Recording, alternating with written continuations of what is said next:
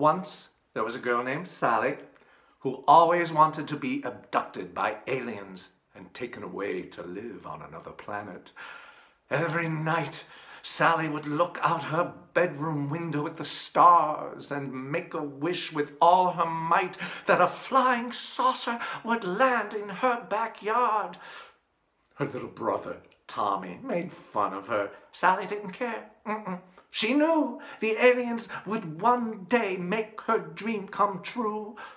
After 10 years of waiting, a flying saucer landed in Sally's yard.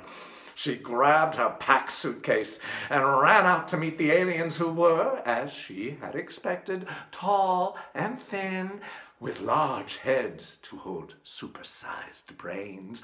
"Oh, I knew you would come for me," she cooed breathlessly. "We're here for your brother, Tommy," the tallest alien told her.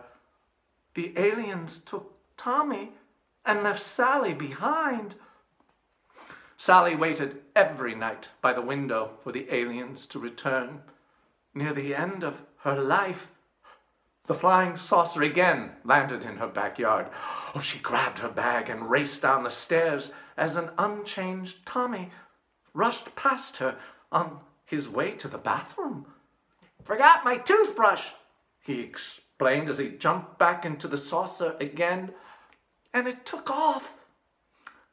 Because of relativity, travel at near light speed moves slower. Tommy had not aged, while Sally had become an old woman. 10 years later, Sally was found dead in her chair, her packed suitcase still by her side.